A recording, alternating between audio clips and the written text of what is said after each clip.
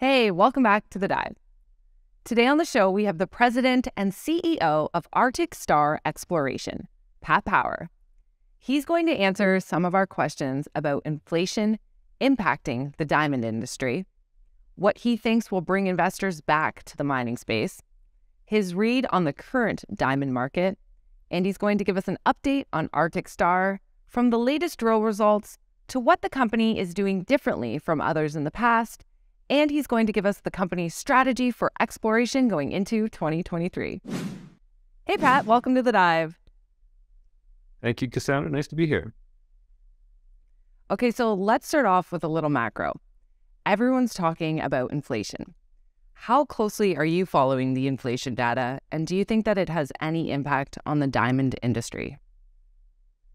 Well, it's hard to say. I mean, inflation's a negative thing for the general population usually. And so I think the diamond world really, a big part of its luster is engagement rings. So that becomes a little harder for people if inflation gets too carried away. So it would probably have some kind of effect on the diamond world. Now, according to Care Edge Ratings, diamond jewelry reached an all-time high of $87 billion as of last month. What is your read on the current diamond market? Oh, the current diamond market's excellent. For rough diamonds, which we're involved in, there's less producers of diamonds. There's a big demand for diamonds. So just in that scenario right there, it's a very positive space to be in right now for us. It's one of the weirdest things because it's a multifold event that's happening right now. Diamonds are trading at their highest value, within 5 or 7% of their highest value ever. So that's a great space to be in. If you could choose a space to be in, that's the space you'd want to be in. We have very few, if any, competitors out there, which is another good space to be in. But the downside of that is we don't have a lot of people that have a lot of knowledge about this anymore. So that's the hard part. So investors really haven't seen success because there's no other companies to see success with. I.e., if you were in gold, you could have made a bunch of money on this company and you put it into that company because you understand the gold scenarios. Gold is a far greater thing, and it lives and breathes a lot easier because of that. In the diamond space, it's very difficult because of the lack of knowledge. And back in the 90s, when it was a very big thing in Canada, there was so many companies involved and so many people were making money on different fronts, and they'd move money from this front to that front, but they all understood why they were doing it. And now they don't. And it's re-education for the most part on our part, which is hard to do. Some have argued that gold companies should start holding on to mined gold in an attempt to put pressure on the price at metals exchanges. Do you think that this strategy would be applicable to diamonds? Yes, that's a possibility. It's a possibility. I mean, we haven't delved into that as much, but yeah, that's being talked about by a lot of people, and that's a real possibility out there. So that would be a positive for our industry. What do you think will bring investors back to the mining sector and specifically diamonds? Well, success is what the investor needs to have a win sooner or later in something, and that's what has to happen. That's happening in other commodities right now. So I think that it's a different generation now. There's a lot of young people out there, and that's an audience that's harder to reach sometimes. But they understand that you don't get in a car unless you have metal to make your car to get into. That kind of scenario is real, and it's never going to go away. It's only getting actually more dynamic because there's more people on the planet. I think the planet's population just ticked over 8 billion people. So that means there's more of everything to make, and that comes out of metal, and that's a reality. It's not even, you can't get around that. So I think that's always going to do well for the mining sector. Okay, now let's talk about Arctic Star. You recently published caustic fusion diamond results from the drill testing at the Sequoia kimberlite complex at the Diagras project. Can you walk us through the results? Sure. So what we're trying to, Sequoia is really interesting in numerous ways. Starting off with, it sits beside two of the largest mines in the world, which is Diavik and Ekati. Ekati being the first diamond mine up in the territories that was built in the 90s by Dimet and BHP.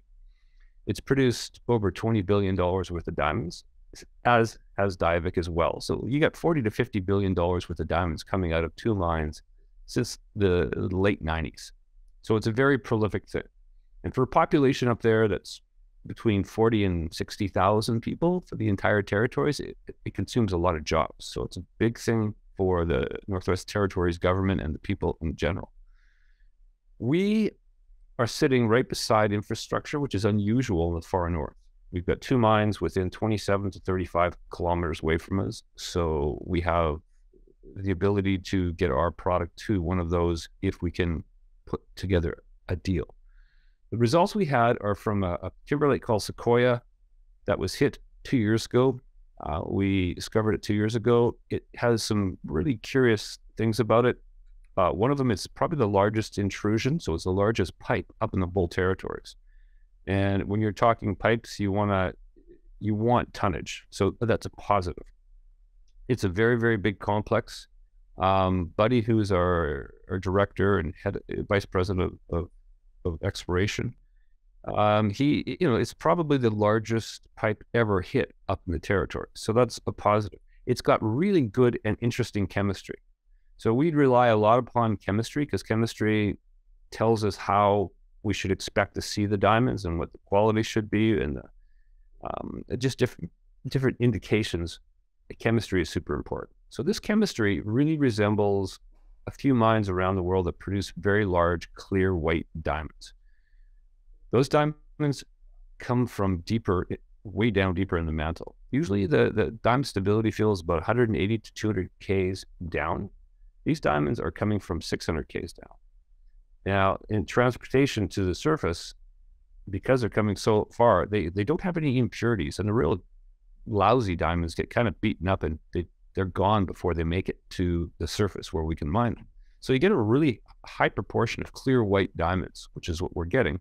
Nitrogen free, which is free of all kind of anything other than carbon, which is what diamonds are, and usually all white. And we're getting that chemistry. We're getting the results we just saw a few weeks ago are clear white diamonds. 98% were clear white. That's really, really, really unusual around the planet. Those 2 big mines right next door to us, Buddy Doyle led the team that found Diavik back in the 90s when he was with Rio Tinto. I believe A154 South, which is the most prolific pipe in the entire territories, I think what it started producing was 4.8 carats a ton, which is very, very good. That had about 30% clear whites. The rest were off colors and bored. This is hitting about 98% clear white diamonds. So that's a huge positive. People haven't really picked up on that yet, but it is a big, big thing because it allows us to have a smaller carats per ton. Our diamond price should be better based on that kind of philosophy, having clear whites. So it was a really good result. It was slightly less than the year previous, the drill results. We had about 1 diamond per kilogram, which is excellent, but that's what we had 2 years ago. We're batting about half a diamond per kilo this time. So we've dropped off there, but all the clear white diamonds, the percentage maintained. So we know we're dealing at this point, and we've only drilled 200 meters of the 1,000. So we have a lot more to do here, but it's being consistent, and that's important. Because an intrusion this large, it might be multi-phased. You might see different things. So far, we've seen exactly what we saw last year, and that's what we wanted to do. So it's been a real positive that way. People were expecting us to find, they just hoped we'd find like a 2-carat diamond in the drill core. Now, you think about this. I always tell people it's a kilometer long, 250 to 300 meters wide, and you're putting a pin in it. So your sample is so small. All we need to do is see micro diamond counts. That gives us the idea of projections of bigger diamond space, or it doesn't, but it gives us the understanding of what we're doing. And so far, everything is pointing in the proper direction for Sequoia. A lot more work is needed to be done. That is true, but it looks really positive so far. Now, we hate asking management questions like this, but given the strong results, it seems odd that the share price hasn't responded. Why do you think that the stock has performed so poorly so far? Mostly because I think people think we have 203 million shares outstanding. We have to raise more money for sure next year to put the programs in place. So they're thinking dilution. We have a short window of working for drilling in particular, it's usually from March 31st to maybe, if we're lucky, June 1st because of the ice. So that's a big thing. And people just say, I'll buy you later. They did that last year. The same thing happened last year with really good results. They bailed and they came back in later. So that's, I think, a big philosophy. We're at year end right now. So tax loss selling is a big thing for us because we're trading not that well. So that's been a part of our world, and had a lot of people just sell, they'll buy back in the new year. So that's being part of it as well. But the results themselves are excellent. It's just, it's all the noise around it that's causing this problem, we believe, because we know diamonds. We are the best at what we do in this industry. That's a good result. It's just time frame is a little quirky, and people have made assumptions that we're going to roll back, which we're not. We don't. That's not something we want to do. Like, it hurts everybody, including ourselves, mostly ourselves. So those kind of discussions have been all over the place, and it's kind of like, as I said, it's the noise around the reality. It was a really good result. So that's my opinion on that. Okay, so in October, you reported diamond indicator mineral analysis and classification from the Arbutus kimberlite discovery. Yep. Why are indicator minerals important, and what does this tell us? Well, diamonds are very rare. So within a kimberlite, diamonds are still extremely rare. What's less rare are the things that grow at the same temperature and depth as diamonds. And often they are the inclusions within the diamond, and they touch the diamond. So they're plentiful. So when you get the right composition of these indicator minerals, the growth of the diamond either immediately around them, or if they're the inclusion in the diamond, you can tell we're going to have good diamonds, bad diamonds, or no diamonds. If your chemistry is disproportionate in some of the things that make up the chemistry, you're probably not in the right environment to have diamond growth. So chemistry is everything. Chemistry is diamonds. It's the brother, it's the kin, it's the pathway to find diamonds. And as I said, they're much more plentiful, and that's a really important thing. Finding diamonds is super rare in core. Like people want you to split core and say, oh, there we go, there's a 4-carat diamond. But that's happened like twice in the history that we know. I mean, it's very, very rare. So those are the super important thing. And when you get past that, so when you start getting the diamonds, then they become less important, because now you have the thing you're looking for, and then you start feeding off that, which we're doing right now. So the indicators told us to do what we're supposed to do, which is drill in this location for this and that. And the results have given us the confidence to keep on going to it's going to develop an ore body here. So that's what we're doing now. But indicators are super important in the beginning, less important at the very end. Okay, now we have a question from a viewer from one of your last interviews. Yep. What are you doing differently from DeBeers that's enabling you to spot kimberlites? Okay, so great question. Big story behind that. So DeBeers, in their history, pretty well developed the diamond market. They were a monopoly, like a real monopoly. They weren't allowed to go to certain countries because they were a monopoly. So we're a junior company. When they went up to Lac de Gras, they had the third largest property besides BHP and Rio Tinto. They have very good exploration people. They did a great job. They found 25 kimberlites on this property, mostly all magnetic kimberlites. Now, Buddy has a theory through finding many, many kimberlites up there. His numbers are over 100. Like, he's got the most kimberlites in that whole field than any person existing. So he's a really, he's a data guy, right? He's a really, really smart man. He just said to himself, we were all hitting these mag lows. Everyone was hitting mag lows. They were everywhere. You could see them, you hit them, but they weren't turning out to be in the mine plan. So they were kimberlites, they had diamonds, but they weren't good enough. There weren't enough of them to develop a mine around those particular pipes. So he said to himself, like, I need to think of other things that I could see these with, and there's other geophysical tools they could use. So we started using EM a lot and gravity a lot. And they're just, all geophysics is looking at contrast between something and something. Magnetics are just more magnetite or less magnetite. Gravity is more dense or less dense. EM is resistive, conductive, or resistive. So he he had all these pipes for Rio Tinto. So he picked 20 of the ones that didn't make a mine plan. He did these big ground grids, like way larger than usual, like 10 times larger than usual. And then he did all these processes over the known kimberlites that were all mag lows.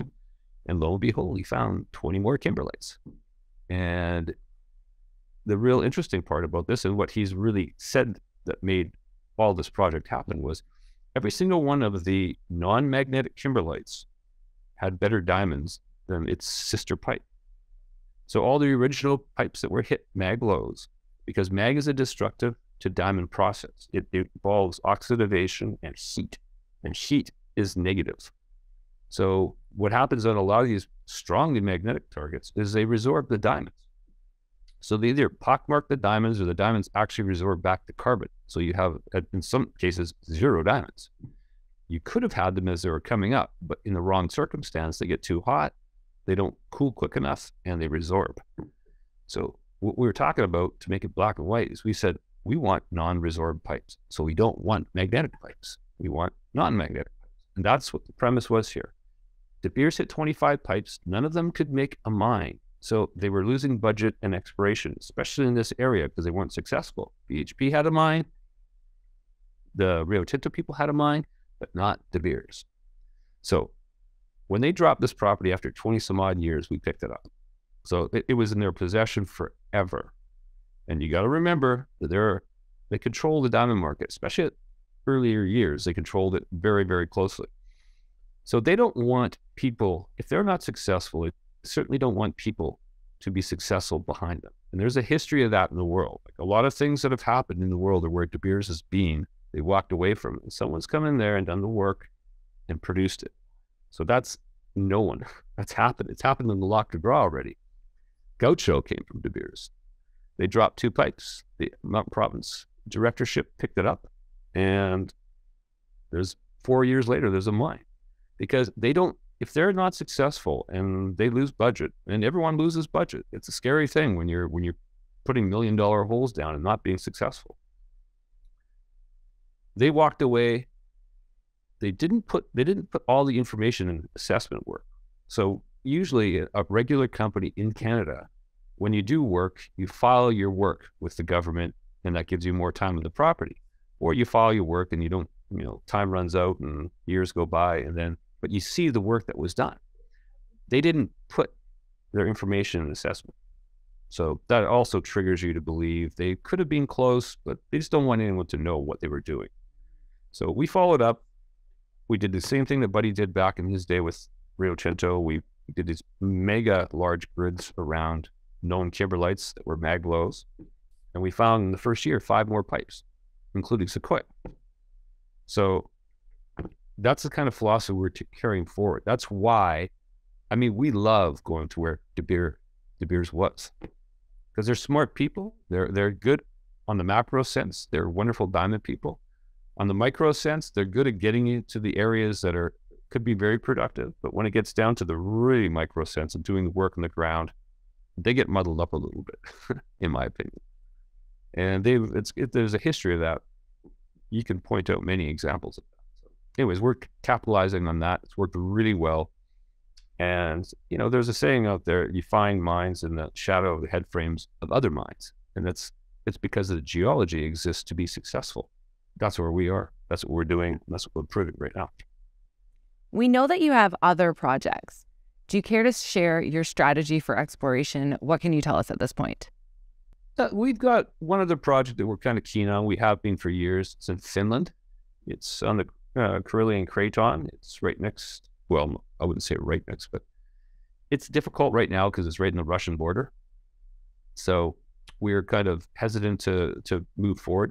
And real economics are that we are really focusing on Diagras right now. That takes a lot of money, and it takes a lot of our time and energy, and we're a small company.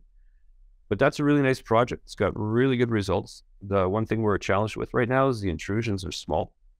As we're talking about 1,000-meter Sequoia, we're talking about a 30 to 50-meter pipe in Finland. Really good diamond results, but just very small. So we have to, in the near future, we're going to re-examine how, we're going to probably do some geophysics, airborne geophysics, to see if we can find any larger intrusions, because the diamond counts are really nice. just the tonnage problem was existing. So that's needs more work. But we're excited. So one of the 2 projects we have, and that's one, 2 will keep it. What does the planning and budgeting look like for your 2023 program? Well, we're underway in the next week and a half with Buddy and myself, looking at what we want to do and how to achieve that and how to get the financing in with doing as little dilution as possible. We have some ideas, but it's probably best to be shared after we have these discussions.